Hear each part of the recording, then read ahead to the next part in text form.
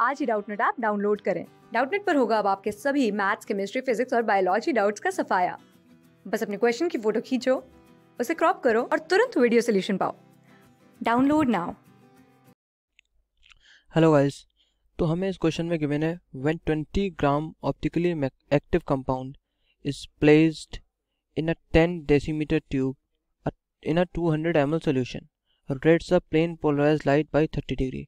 तो हमें निकालना है ए और B. What is the angle of rotation if above solution is diluted to 1 litre and what is the specific angle of rotation if above solution is diluted to 1 litre. ठीक है, तो हम start करते हैं इसको। हमें क्या गिवन है, मास दिया है हमें 20 ग्राम, ठीक है, और हमें वॉल्यूम दिया है अभी कितना 200 ml। ठीक है, तो हम सबसे पहले क्या करते हैं, कॉन्सेंट्रेशन निकाल लेते हैं, मास बेसिकली ग्राम पर ml में। ठीक है, हमारी क्या हो जाएगी 20/200 बेसिकली हो गया हमारा 0.1 ग्राम पर ml। ठीक है, और हमें क्या किया है, गिवन है L दिया है 10 डेसीमीटर्स। ठीक है, और हमें दिया है एंगल ऑफ रोटेशन दिया है 30 डिग्री। ठीक है, बेसिकली हमारे पास थीटा गिवन है 30 डिग्री। तो सबसे पहले हम क्या करते हैं, इसको हम इसका स्पेसिफिक रोटेशन निकाल लेते हैं। ठीक है, स्पेसिफिक रोटेशन क्या होता है हमारा, alpha equals to theta upon C into L. ठीक है, जहाँ पे हमारा एल जो लेंथ है, लेंथ ऑफ ट्यूब, वो हमारी डेसीमीटर्स में होगी, कंसंट्रेशन ग्राम पर ml में होगी, और थीटा हमारा जिसमें होता है एंगल में वही, ठीक है, डिग्रीज में, रेडियन में बेसिकली। ठीक है, 30 डिग्री। तो हमारे पास थीटा दिया हमें 30 अपॉन हमें कंसंट्रेशन कितनी है 0.1, लेंथ ऑफ ट्यूब है हमारे पास 10 डेसीमीटर। तो हमारा अल्फ़ा कितना आ जाएगा, ये 0.1 इंटू 10 1 हो जाएगा, तो हमारा अल्फ़ा कितना आ जाएगा 30 डिग्री।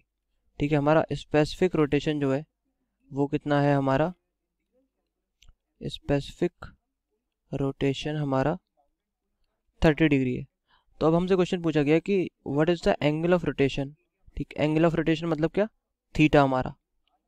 ठीक है, if above solution is diluted to 1 litre. ठीक है, अगर इस सॉल्यूशन को हमने डाइल्यूट कर दिया 1000 लीटर तक, 1000 1 लीटर तक, 1000 ml तक बेसिकली, तो हमारा थीटा पे क्या इफेक्ट पड़ेगा, हमारा अल्फा होता है क्या, theta upon C into L.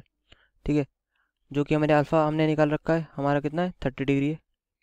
30 equals to theta upon concentration, concentration हमारी क्या चेंज हो गई है। ठीक है, हमारे क्या 20 ग्राम ऑप्टिकली एक्टिव सोल्यूशन, हमारा मास जो है वो सेम रहेगा 20 ग्राम। ठीक है, हमारी लेंथ भी सेम रहेगी 10 डेसीमीटर। चेंज किस में होगा, हमारा 200 ml सोल्यूशन था, वो अब कितना हो गया 1000 ml हो गया। तो हमारा यहाँ पे कंसंट्रेशन कितनी हो जाएगी 20 है बेसिकली ना, तो 20/1000। ठीक है, ये हो गई हमारी 20/1000 इंटू 10 डेसीमीटर। ठीक है, तो ये क्या हो गया हमारा थीटा अपॉन 0.2। ठीक है, ये हो गया हमारा। अब हमारा अल्फा इक्वल्स टू क्या हो गया हमारा थीटा अपॉन 0.2, जो कि हमारा है 30 की इक्वल।